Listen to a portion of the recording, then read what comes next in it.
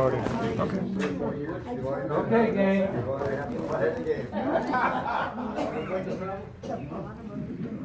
Well, everybody okay? Yeah. You ready? Is all the Christmas bought? Christmas gifts bought? No? Yeah? You ready with all the feast? Okay. No? Ready for everybody to invade the house? No? All right. Well, a couple of things before we begin tonight. Remember our services this weekend. We got Saturday night, the 6th. You're going to be gone. Wow, playing hooky. Spiritual demerit, right? I got it. Saturday night, 6 o'clock, and then Sunday, regular service schedule, 9:30, 11, 12:30, but we have a service at 6 p.m. on Sunday night. Okay? No service on Christmas Day. That's Monday. Or it's not Monday. Okay? Now the following weekend is New Year's Eve. Right? The 31st. We will not have a service that Saturday night, the 30th, but we will have our regular service schedule on New Year's Eve, the 31st, 9:30, 11, 12:30, and then what happens at 6 o'clock? New Year's concert. Okay? So 6 o'clock to 7:30. Make sure you're here, all right, for that. It'll be a communion service during the day. We're going to do, pass the whole plate to the entire church. And Gary will be preaching that day. So be ready for that. January is coming fast. We will kick off a brand new series on the first Sunday in January. It's going to be called A Life Fulfilled, and Pastor Eric will kick that off. We'll probably go through January, part of February with that, and then we'll roll into our next series. In February, our City Serve project is going to be something called Heart and Soul. We are asking our congregation to buy new t-shirts and sneakers for elementary age kids. Okay. And what we're going to do is give those to all those kids in those elementary schools that we've been helping out. By the way, that has gone great. We wrapped, I think, 2,500 or 3,000 gifts, and the kids have been ecstatic in the schools. Not only that, the schools have been the administrations have been great. So it's been a good time of celebration. That's about it in terms of announcements, I think. A couple of things that we need to pray for. Pastor Eric is very sick. He's got the bug that everybody else has got. So pray for him because he's preaching all those services this weekend. And he needs, I know you don't think this would be the case, but preaching wears you out. Yeah. We get what we call, pastors, we call it the holy hangover. And it just wears you out. So pray for him that he is healthy and great for the weekend. Yeah. The other thing is, Kathy's got a very important doctor's appointment January 2nd. So let's keep her in prayer for that. Somebody in the room will go unnamed, has got some test results coming tomorrow. She's asked that we pray for that. The other thing is my wife never gets sick. Ever. And she sounds like she's next to death's door. She is really, really sick. So if you could pray for her tonight. The other thing is my oldest son is maybe taking a new job. He's a college football coach. He's been asked to join the recruiting area in Mississippi State, which is a nice little thing. So he told them yesterday he's waiting for them to confirm back to him. So if you could pray for that, that would be great. Southeastern Conference. Yeah. So, but those are the big things. I think that's going on in my life and some of your lives. Anything else we need to pray for? Yeah, Just Thanksgiving, I had my blood test a couple weeks ago, and the results came in, and my PSA was 0.1, and you're allowed up to 4. So I'm about as low as you can go. So that's good. That's great. Amen. The Lord is there. Amen. I don't know if anybody saw the news last night of the chase we had in Pebble Pines. Oh, yes. Yeah, John Cusack was the officer involved. He's a good friend of mine. And good news is he came home from the hospital today. Didn't break any bones, tore some ligaments. So I think he's got both his legs are casted right now. That car drug him about a half a mile. And he had a body camera on if anybody seen the news, but he lost that really. He went about another quarter to half a mile after that. So Wow. fortunately he's gonna be okay, but just prayers for healing. Yeah. Amen. So, a lot going on. This is Super Bowl week for church, you know, you think of it that way. If you are serving this weekend, especially in our First Impressions area, our ushers, our greeters, our Connect Center, our cafe, our parking team, our security team, we really need help this weekend. We're going to be doing a candlelight service on the weekend, so that means we need a lot more hands than we normally do. So if you can work as many services as you can, we'd appreciate that a lot. Okay? So let's pray, and then we'll jump right into God's Word. Father, we approach you today with great expectation.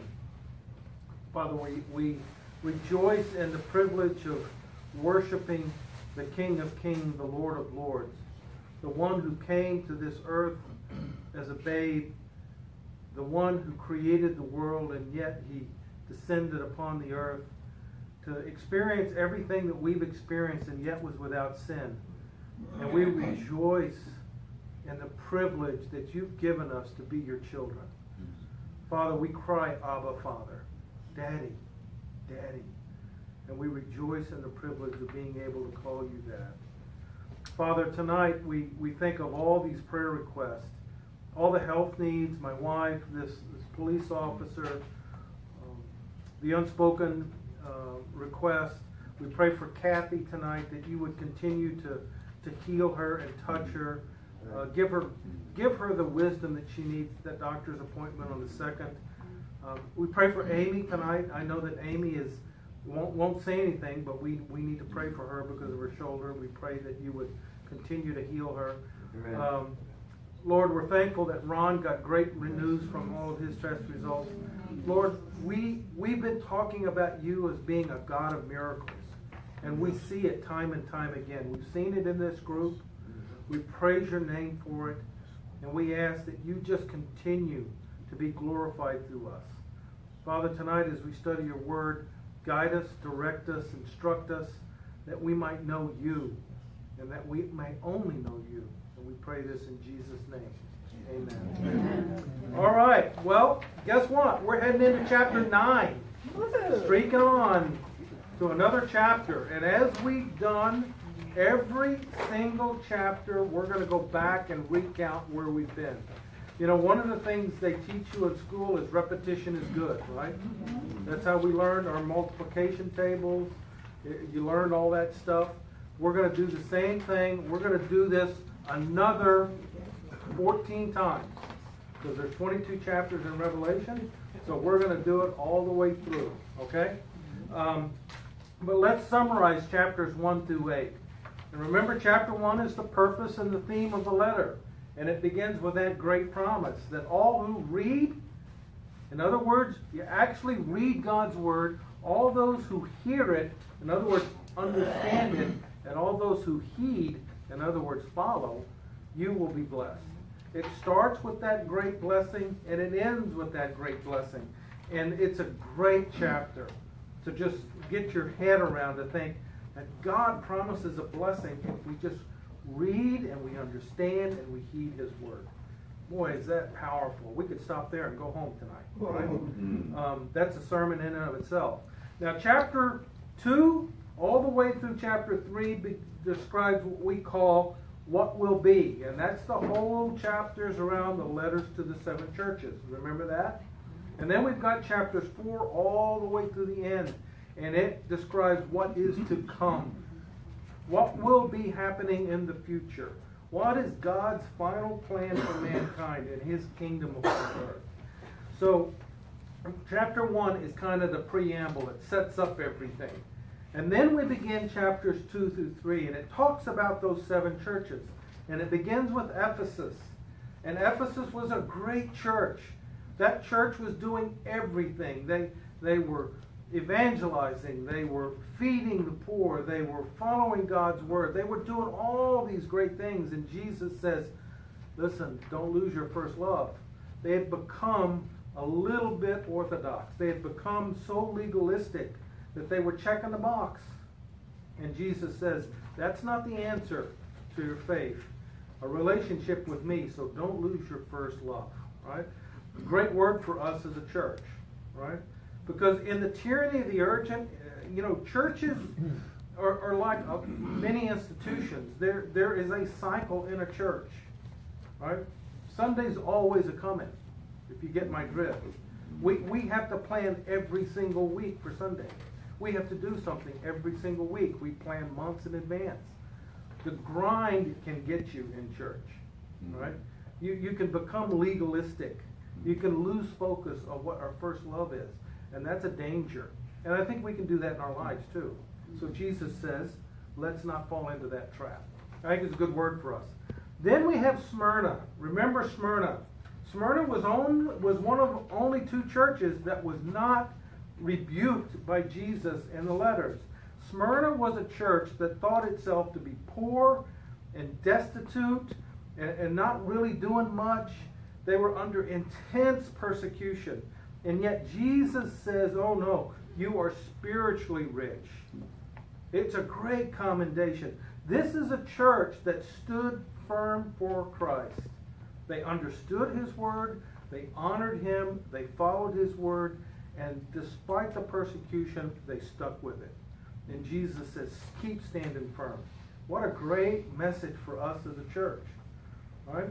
Now, we as Americans, I'm going to be honest with you, we really don't face persecution. Some of us think we do, but we really don't. Right? We could learn from this church, because this church is a church that has been through something we really haven't been through. And so let's make sure that we stand firm for Christ. Then we come to the church at Pergamum.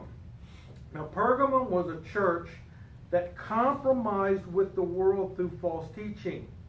The implication is, or the scene is that there appears to be some kind of teaching that has infiltrated that church. And it's starting to get into the church and change its DNA. Right? And Jesus says, return to my word. Return to my word. I think this church is a great message for us as American evangelical Christians. Because there is a lot of stuff pounding at the door of the church today. There's a lot of methodology things that are pounding at the door of the church today that can divert our attention away from what is really true and good about God's word. And Christ says, don't fall into the trap. Don't fall into Christian pop psychology with a little bit of Jesus sprinkled on. And that's happening in the church today. So I think Pergamum is a great church for us to listen to. But then we come to the church at Thyatira. And you remember that the Greek implies that this church tolerated sin. Not only did they compromise with it, but they tolerated it. They compromised in terms of letting it stay. They never addressed it. And the Greek implies that the toleration occurred at the very top of the church. In other words, the pastors. The pastors were allowing this to occur. So when the pastors allow it to occur, what happens to the flock? They follow. They follow. Right? And it's a very dangerous thing. And so Christ comes to them and says, you've got to be steadfast in your commitment to me. Don't turn away from me. Stay true to me. Stay true to my teachings. Oh, leaders, don't follow into the trap of trying to fill the seats in the church by doing a lot of funky things. That's happening in American Christianity today. Right? And I'm not saying church shouldn't be fun. Quite the contrary. It should be. But let's be careful what we're doing as leaders. Then we come to the church at Sardis. Now, Sardis is an interesting church. This was a church that if you were to drive by, it was like a church on a four-way corner. The lawn was manicured impeccably. The bushes were trimmed just right. It had the greatest looking steeple. You know, the stained glass looked awesome. This church looked like it was great. And yet, Jesus says that you're actually dead. They had all the trappings of a church, but the message was not Jesus. It was everything else, but it wasn't Jesus. And so Jesus says to them, listen, you're dead. You're actually dead. You've got to do a 180-degree turn and come back to me. And so you see this progression from Pergamum to Thyatira to Sardis, right? Where you let the yeast get into the dough, and what happens? Those of you who bake, what happens when that happens? It just rises. It gets into the whole loaf, right? And so that's kind of the picture that you've got here, is that once sin infiltrates the church, it is almost impossible to eradicate it if you're not dedicated to Christ. Then he comes to Philadelphia. Now, this is the second church that was not condemned by Jesus. This was a faithful church in the midst of great persecution. They were persecuted, and yet they held firm to Jesus. And remember, I said last week that this church actually stayed around for 14 centuries. 14 centuries. Right? Think about that. Could our church stay around 14 centuries? Praise God. Right? You notice, Pastor Joe, the two churches that weren't rebuked were those that stood on the persecution? Yeah. They were the two churches that were solid with Christ. They stood even in the midst of great persecution. Persecution. Yeah. Yeah. Those. So, you know, Philadelphia was a fabulous church. They stayed around for 14 centuries, and I didn't look at it. I don't know if Will looked at it, but I think the reason they eventually succumbed was because of the Muslim armies that came into that region and wiped them out. Right? But otherwise, they could have been still standing. It was a great church. And then we come to the church at Laodicea. Now, this church was in a church that was apostate. They were neither cold nor hot. Jesus says, I wish you were one or the other, but since you're neither, I'm going to spew you out of my mouth. Right? And the picture here is this church is just, there's nothing good about it at all. And Jesus is using imagery of the water supply into that region. The water supply into Laodicea was rancid. It was awful. And Jesus is saying, you people are just like the water you drink. I can't even stomach you. Right? And you remember, that's a great chapter, though, because Jesus says, I stand at the door and knock. If someone will open the door and let me come in and sup with him, I will restore you. And even in the midst of a church like Laodicea, Jesus wants restoration. He calls for restoration. He desires to have fellowship. It's a great picture of his mercy. It's a great picture of his love. Right? And yet, we have no indication that they open the door. It's a sad picture in some ways. But it's a great lesson for us. So those 7 churches are great things we can learn as a church, but it's a great thing for us to look at our lives through the filters, those filters as well, right? And so that kind of wraps up chapter 3. And then we come to chapter 4. And remember, chapter 4 is this description. It's almost like chapter 4 is like the prelude to what's about to come. You see the great picture of the throne room of God. Remember all of the inhabitants that are there. You remember what they're doing. They're all worshiping. Remember that? And then we come to chapter 5, and we see the second vision of Christ as the Lamb of God. And the picture is Christ is seen as a lamb as if he had been what? Slain. Right? And yet he's alive. A visible picture of the resurrection of Christ. The Lamb of God has come back to life. And so Christ is seen here in this chapter as the rightful owner of all of creation. And he will redeem the world from sin and rebellion and wickedness and evil. Amen. Let's go home. All right? That's a good chapter. I like that chapter. But then we head into chapter 6. Chapter 6 is a tough chapter. And really 6 and 7 and 8 and guess what? 9 is going to be a tough chapter. 9 is not a Christmassy type chapter. Sorry. Right? But chapter 6 opens with this picture of the breaking of seals 1 through 6. Remember, there are 7 seals. And these seals bring great destruction upon the world. Now, seals 1 through 4 are described as the birth pains by Jesus in Matthew 24. And you remember what happens there. There's this false sense in seal 1 of peace. And then seal 2 is broken, and there's great war upon the earth. And then comes great famine with seal 3. And then naturally what happens? Comes death, seal 4. So the first 4 seals sound like they're awful.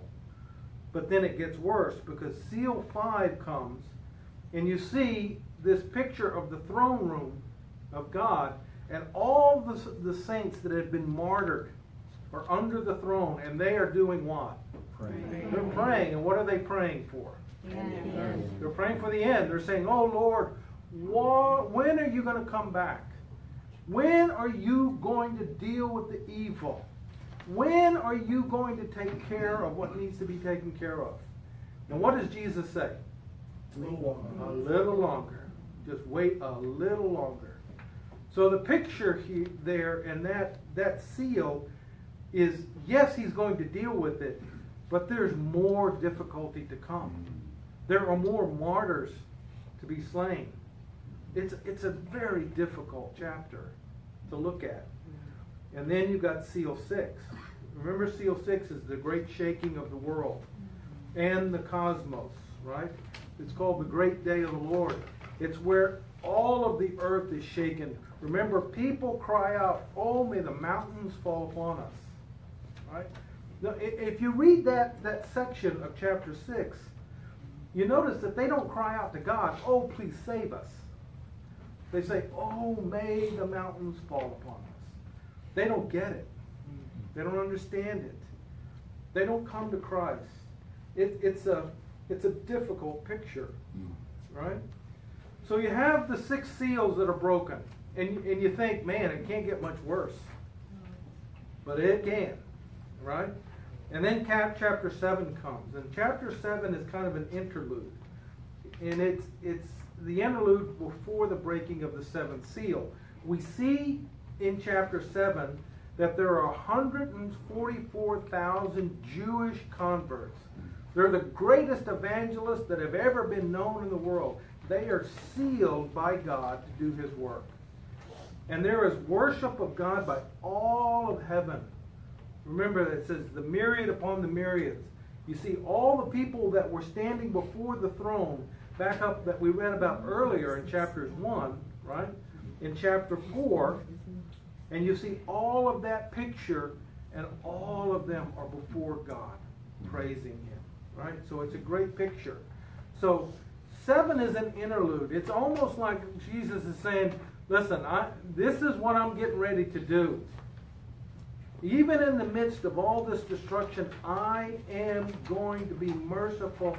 I am going to share my gospel even in the midst of all of this. So you look at all this destruction and you say, oh Lord, this is awful. I don't know if I want to read this. But then in the midst of it, don't forget what Jesus is doing. He is showing great mercy, great love, great forbearance, great patience. And he's sending those to say, turn to Christ. Know the gospel. Right? So chapter 7 is kind of this interlude. And then we come to chapter 8. Chapter 8 is the breaking of the seventh seal.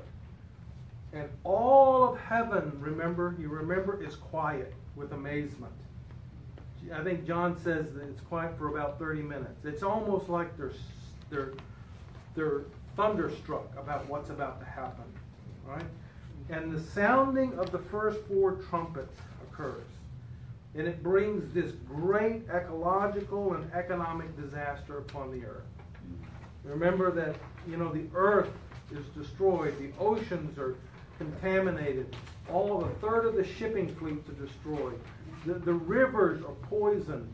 And all of the heavens see this great shaking. So there's this picture of the seventh seal is getting worse. It's getting terrible. Now, that kind of summarizes chapters 1 through 8. All right?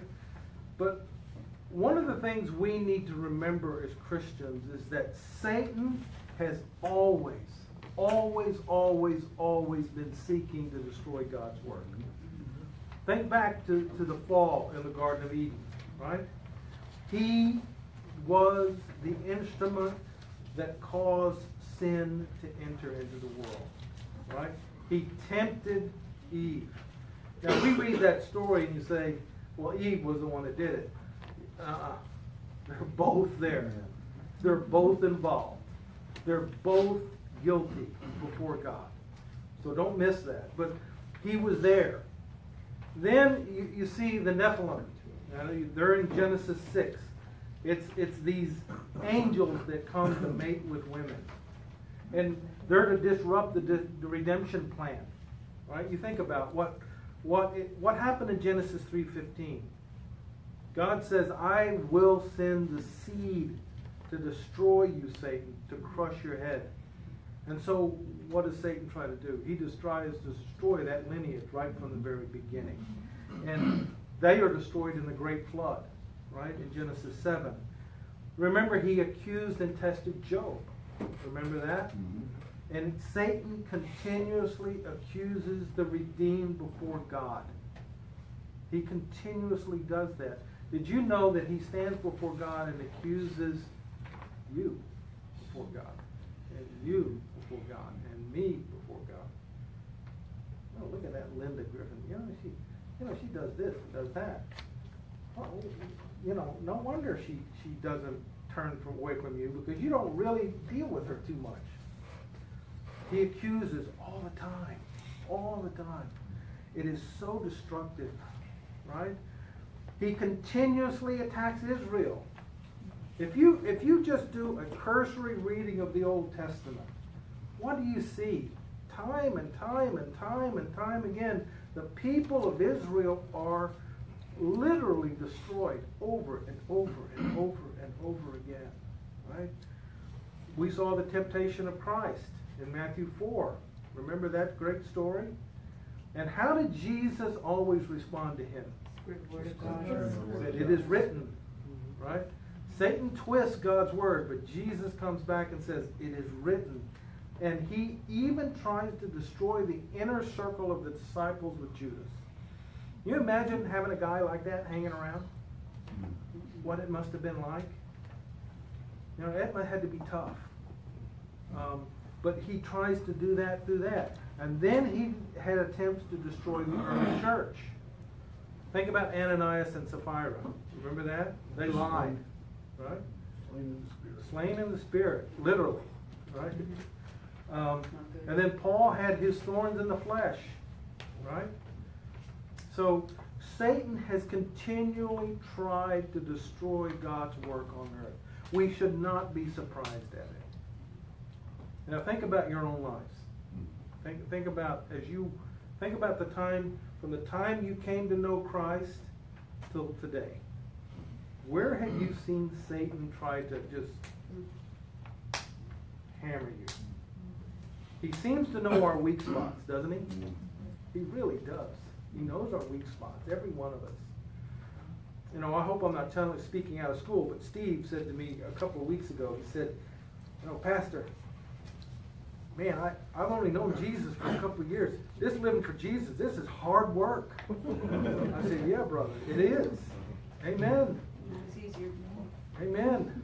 It is hard work. Because Satan is always going after us because we are his enemy. Right? When we're in his camp, he can let us be. I don't know if you guys have ever read C.S. Lewis's The Screwtape Letters. Have you guys ever read that? If you have not read it, get it. The Screwtape Letters. I only read parts of it. But boy, you guys ought to get that. That is a classic. It is about a senior devil coaching a junior devil on how to destroy a Christian. It is brilliant. Yeah, But they it's have the a same play thing. They have that- a play. Do that they? comes Yes, once once a a year. year. It hasn't come yet, Yeah, has it? yeah, I was because looking. usually during the Yeah. Christmas Or time. Easter. Or Or Easter, Or Easter or Easter sometimes. time. Yeah. Yeah. When it comes up, let us know. Tell us. Yeah, tell us. It's not like you'll see it. My Maybe we baby's go here. as a class. We could have a few. Go as a class. Yeah, Go as a right. class. Right? Yeah. So let's not be surprised that Satan has attempted to destroy God's work. We see it in his word, God's word. We see it in our lives, right? We do. Now, in Revelations 9, God, however, now uses Satan's hatred for God and his works to enact his final judgment on unbelieving mankind. All right? Now, that's a big... Theologically, what I just said is there's a lot there. Right? God works all things together for good for those who know him, who've been called according to his purpose. Right?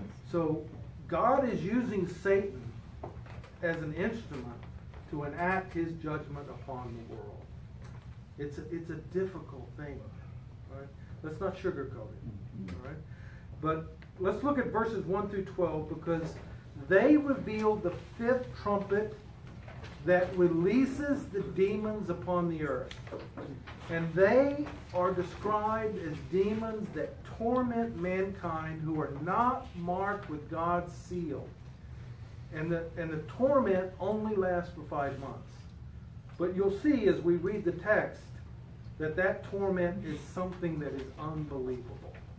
It is utterly something that mankind has never seen, never felt, never had to deal with. It's awful.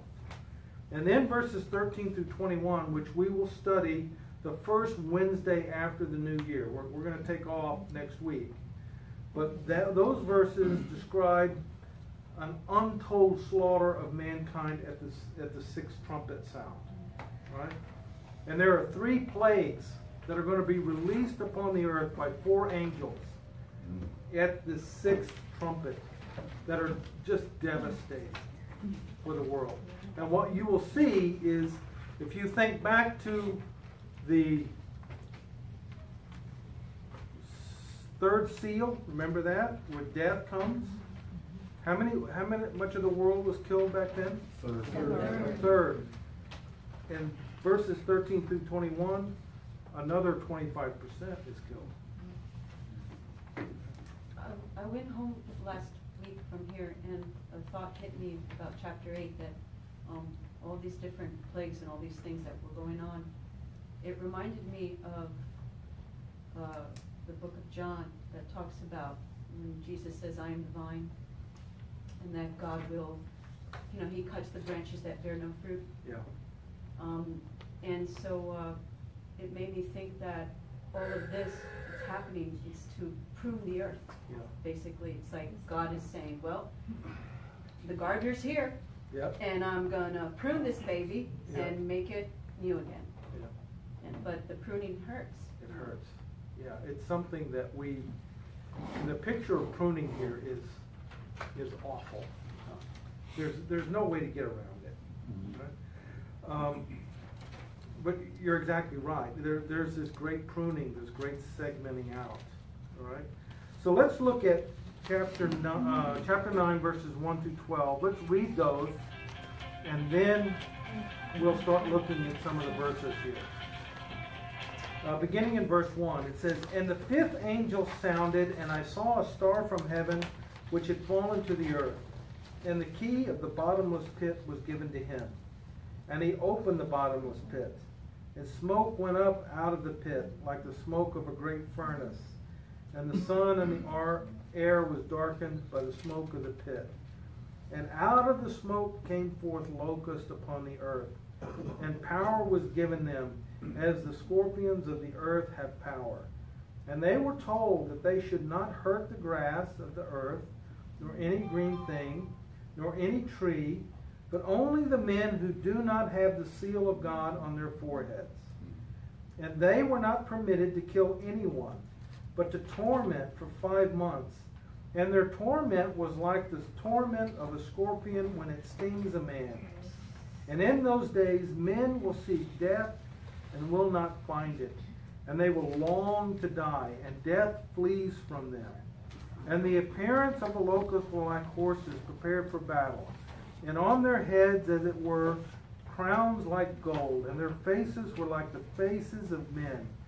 And they had hair like the hair of women, and their teeth were like the teeth of lions.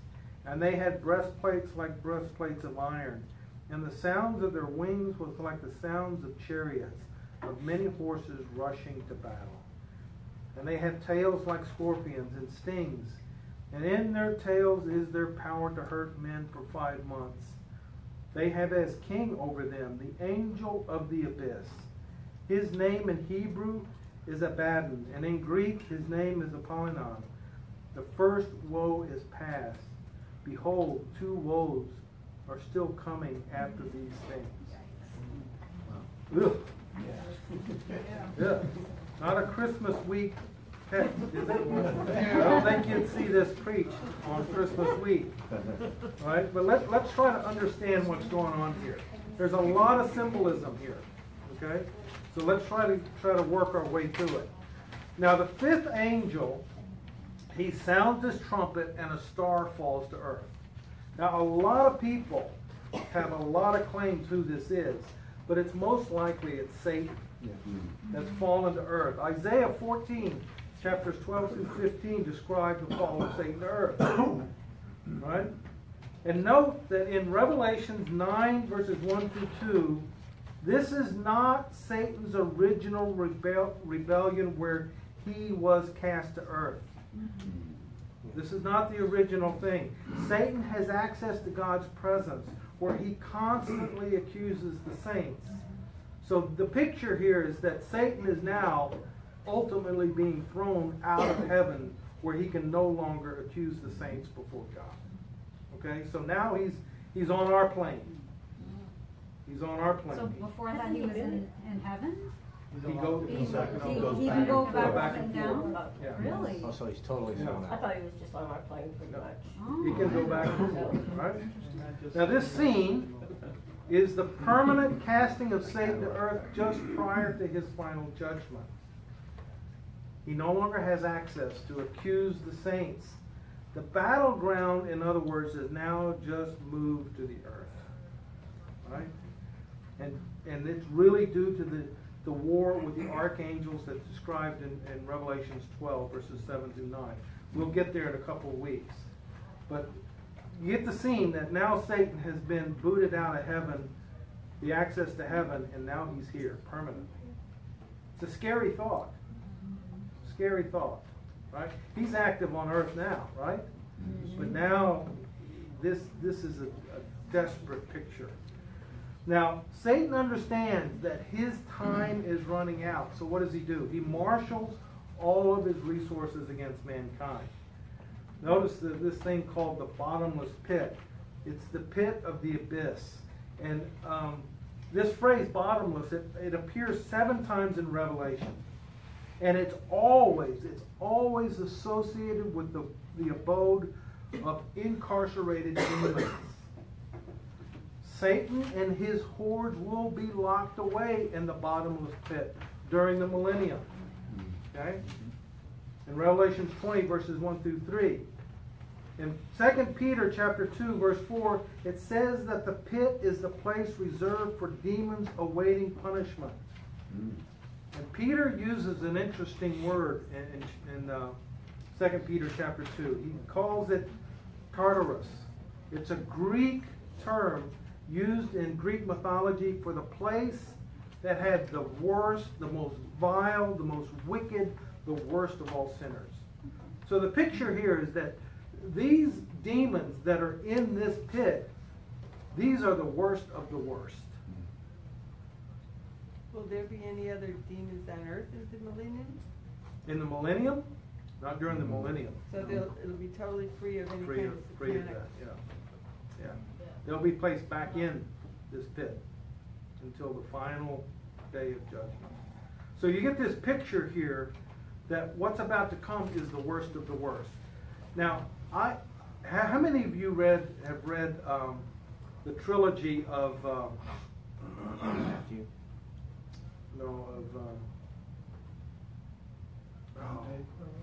Dante's Inferno, the trilogy.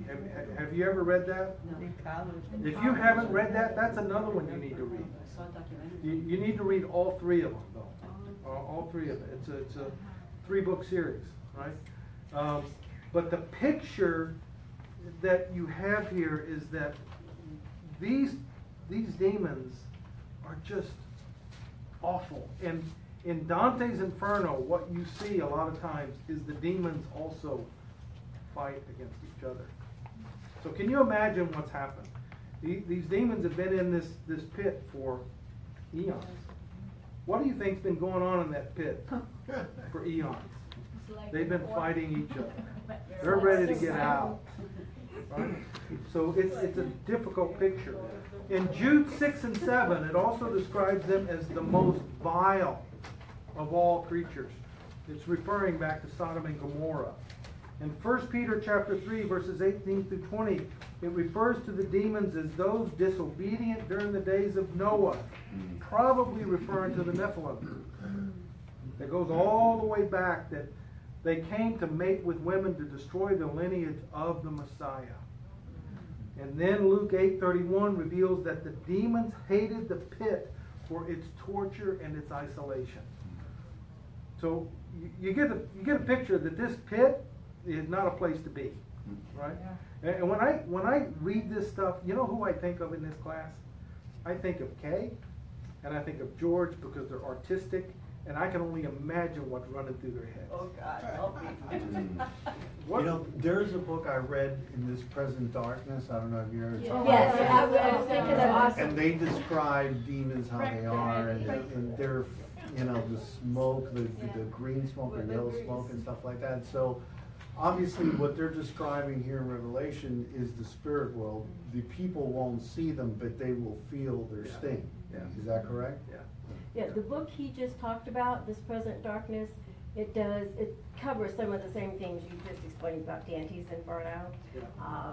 But ever since, it's total fiction, but ever since I read that book, I have had a whole different concept of the power of demons. So, you know, it's an ugly picture. Yes. All right? It's a really ugly picture. Now notice that the key to the bottomless pit is given to Satan, probably by Christ himself. And you have smoke rising up from the pit. It's a picture of judgment. And you notice that the image of the sun and the air, they're darkened, and it's one of untold wickedness that is about to be released upon the earth. Pastor Joe, why would he be given the key? Yeah. Yeah, I mean, because the He is- key lets you he is- in and out. He is opening the door because he is being, remember what Christ is doing. He's using Satan as the instrument to exact his judgment upon the world. Right, but when he gives Satan the key, Satan is not bound to being in that pit during that time if he's got the Right. key. Right, he's Okay. not in there, yeah.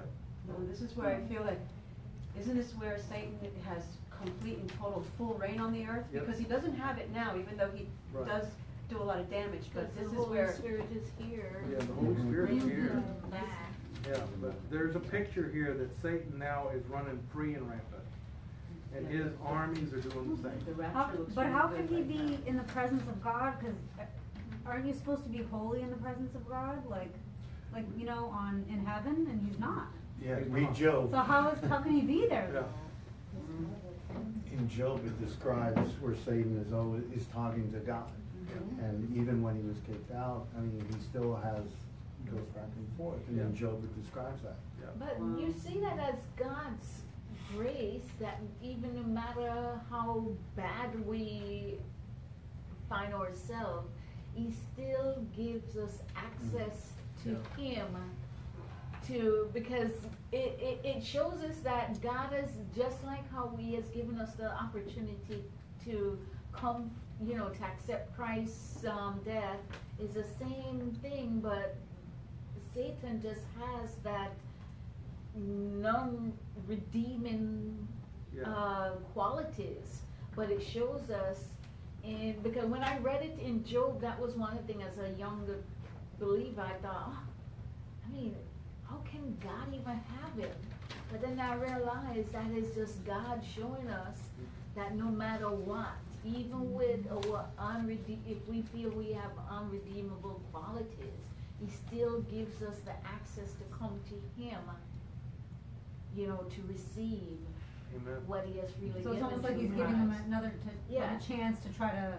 And that we'll have no excuse, just like the devil has no excuse. Well, on that time that he releases Satan, that's during the last 42 months or the Great Tribulation, and that's really God's, because He doesn't have access to heaven.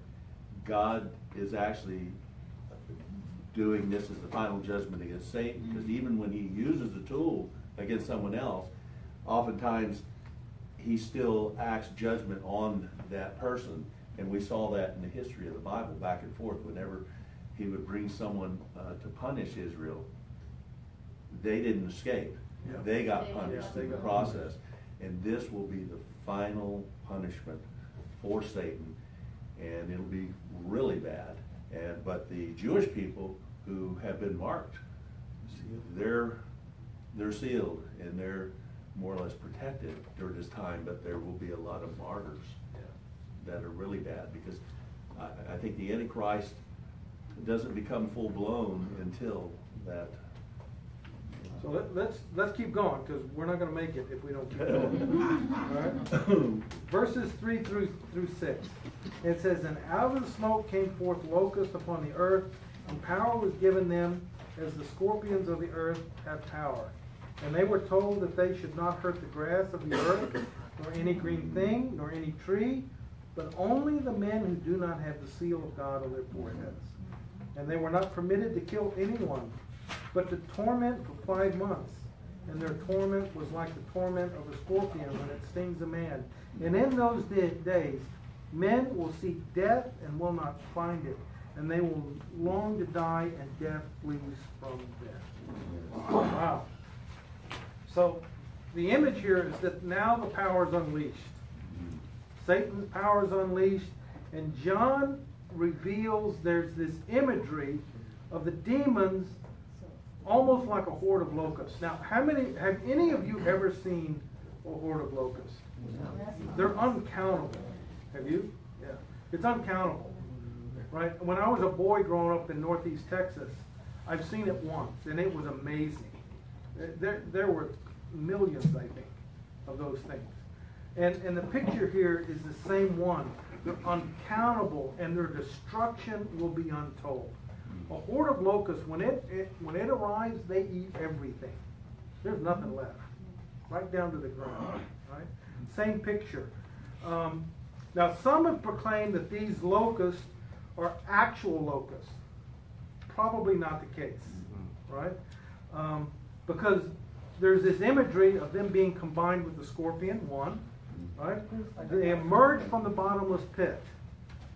So that's a place that's only reserved for Satan and his demons.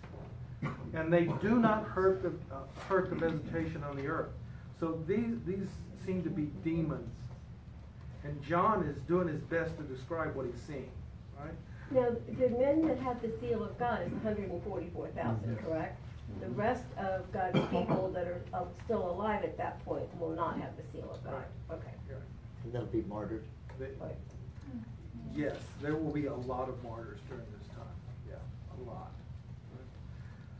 So, those that are tormented are without the seal of God. Did you notice that?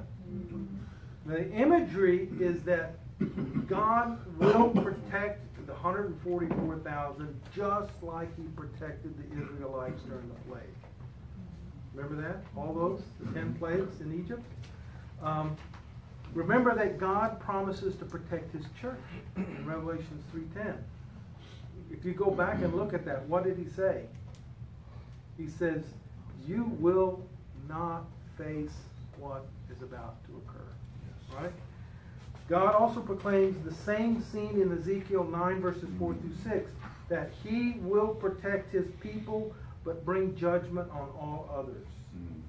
Now notice that the time period is also short. It's only 5 months.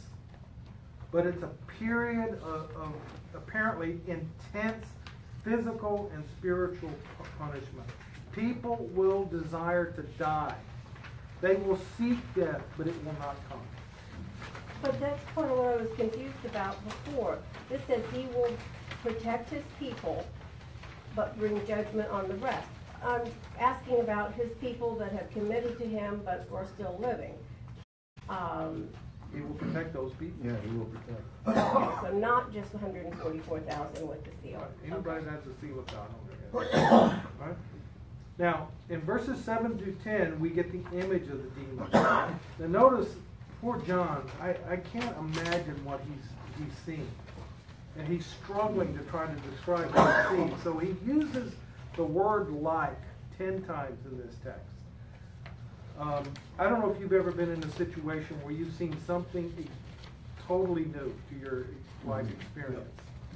And what do? You use other things that you're familiar with to describe what you've just seen or experienced. John is doing the same thing. So he says they're like horses prepared for battle. The picture is that they're powerful, they're straining, they're all lathered up. If you've ever ridden a horse that is all lathered up and ready to go, the power underneath you is amazing, right? The same picture here. They're ready to charge. Then they say they have crowns like gold. Now they're wearing what's called a stephanoi, a crown of victory, right? And it implies that they are unstoppable, that they will be victorious over all that do not have the mark of God. No one will be exempt. They will be unstoppable. They have faces like men. So they're intelligent, they're cunning, they're deceiving. They have hair like women. They're alluring, but they're dangerous. Right? Yeah. Amen, brother? Yep. They have teeth like lions. They're powerful, they're tearing, they're destructive creatures. They have breastplates of iron. They are protected from harm, and they are unstoppable. And then the sound of their wings was like the sound of chariots. They are literally rushing to destroy everything before them. So the picture is that these are the worst of the worst, but not only are they the worst of the worst, but they can't wait to enact their judgment upon the world. It's an awful picture. And their mission is singular. It is to hurt mankind. That is their mission. Now, it's only for 5 months, but then they're going to be returned back to the abyss with Satan by God in Revelation 20, verses 1 through 3. Because Satan he can't use his key at this point. Right. They take the key Right. away. They take the key away. Right? All right, so picture. Everybody okay with the picture? Right? Now, look at verses 11 and 12. It says, they have as king over them the angel of the abyss. His name is in Hebrew is Abaddon, and in Greek he has the name Apollonon. The first woe is past. Behold, 2 woes are still coming after these things. Now, some people say that this leader is Satan. But the angel of the abyss, it seems to be that this is another very powerful angel underneath Satan's command. Right? Satan's domain is in the heavenlies. He's not associated with the abyss until Revelation 20. So this thing comes up out of the abyss with all these other demons. In fact, Satan is called the prince of the air. Remember that? Right? In Ephesians 2:2. Now, in Greek and Hebrew, the words mean the same. They literally mean destroyer. So this is the chief destroyer of all the destroyers. Right?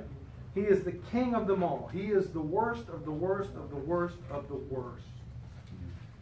And the Old Testament calls this word Abaddon as the place of eternal punishment. This is the baddest dude in the prison. So Satan isn't in the pit with all the demons? What's he doing, just flying around? Flying around, taking But his he's time. by himself, right? With all of his demons in the pit. Not all of them. No, there's some others. Yeah. But this is the worst of the worst. What's that? It says that they're returned to the abyss with Satan. In Revelation 20. Yeah. Oh, in 20. But her So they question still was have- prior to that. Okay, so he's still out there having. So here are the questions tonight. Satan has always been trying to destroy God's work on earth. How are you seeing this fact played out today? And what is your role in standing against Satan's work? Thank you, guys. I don't know about you, but I feel like the weeds are being cut down. The bushes are being cut down. The field is totally blank. There is no room to hide anymore. Right? So how are you seeing all of this play out? Right? I mean, what I see in our government is awful. It's awful. Right? You know, and as Christians, how do we stand up to that? Right? In the midst of all that's going on. So think about that, right? This text reveals that God uses the force of evil to enact his plan for the end of the world. How does this text reveal God's sovereignty over all? And then finally, read Romans 8:28 through 30. Why can you take comfort in God's plan even when it looks crazy, even when it looks uncertain, even when you say, it doesn't make any sense? Right? So this is not a cheery chapter. Right? But it's a good chapter. It's a good thing to make us think. Right? So we've only got about 15 or 20